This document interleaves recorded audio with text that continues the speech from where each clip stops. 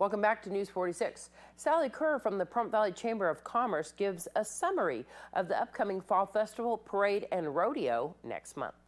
The Fall Festival is going to be here before we know it. It is September 24th through the 27th, the last full weekend in September. What comes along with Fall Festival? Well, we start with Thursday night being 5 to 10 o'clock. That used to be the preview night when you would go down and try out the rides to make sure they'd put them together well. Yeah. But now we've added stage time, and that the stage actually runs all night on Thursday too. A lot of people call that night like locals night. Right, right, and that's a fun night to go down. And then we, of course, so the carnival comes along with it. We have rodeo on Friday night and Saturday night, and then we have throughout the whole event live entertainment. We've got the beer gardens, we've got all of the vendors, we've got the arts and crafts.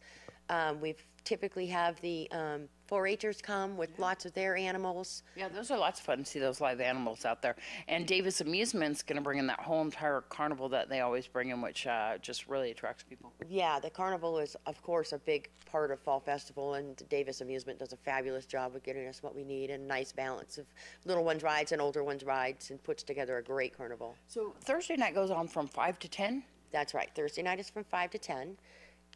Friday and Saturday are from 11 to midnight. And then Sunday we'll begin with a community worship service at 9 in the morning. The festival opens at 11 and it's done at 5. And then there's also a parade in there somewhere, right? And then Saturday morning is a parade at 9 o'clock. So it kicks off right at 9, ends up at Boot Hill, and then the park opens after the parade arrives. And the parade, the road's going to be shut down probably about an hour beforehand, so people need to arrive early, find their spots, bring some chairs. Right, for sure, yeah, because the road is closed down for probably 45 minutes to an hour beforehand, and some of those back streets into the staging area even before that. Yeah. So. And the parade lasts quite a while now, huh? The parade, we're hoping for an hour and a half. I mean, if we can get enough entries, we're just looking to include as many people as we can in that. And of course, Davis Amusements will be offering those all-day passes ahead of time, so we'll let everybody know about that. But there's no fee to come to the Fall Festival. Just come on down, have a great time, have a wonderful weekend. Right. There is no fee to get into the park. All of the entertainment is free for everyone who is there. Davis Amusement will have, and we will be doing pre-sale tickets for the carnival tickets at a reduced price before the carnival starts. And then local bands are going to be playing on stage, which is something that the Chamber of Commerce really wanted to make sure to do, was to bring this back to local entertainment and cake walks and pie eating contests. Right, and we've even got like as part of the we've introduced some new kids games like barrel racing on stick ponies and things like that. Just really fun things that we try and bring this back home. And the Pony Express is going to be riding in, aren't they? The Pony Express is supposed to be riding in Saturday afternoon. And a book signing will be held all day tomorrow at Carl's Jr. on Highway 160. I've been a pastor for many years, but I'm retired now. I've been writing fantasy fiction since my kids were little, and now retired, and much of my fiction has been published now. I have 9 books out, and 2 new ones just came out in July. You're going to be having a book signing tomorrow? I'm having a book signing tomorrow at Carl's Jr. It'll be from 9 in the morning till 7 in the evening, and we'll be featuring a different book each hour. And my wife is a local artist, and she has done artwork that relates to the various books, and there'll be a drawing for her artwork at the end of each hour. And so it'll be a pretty cool time. Wow. So can people buy your books at the book signing? People can buy the books at the book signing, and they're at a reduced price. And during the particular book emphasis, each hour, the book will even be reduced further. And so gives them an opportunity to get it without paying for shipping and all of that sort of thing as well.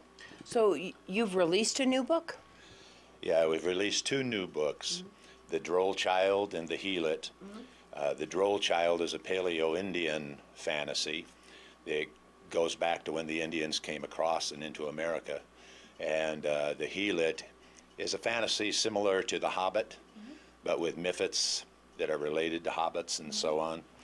And those books just came out last month, and so we're emphasizing those books in general. So if people want to purchase them and they can't make the book signing tomorrow, they can still purchase them on Amazon? They can purchase them on Amazon. They can purchase them at barnesandnoble.com.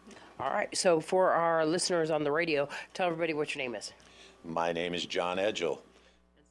Noah Began will be here with your weather when we return.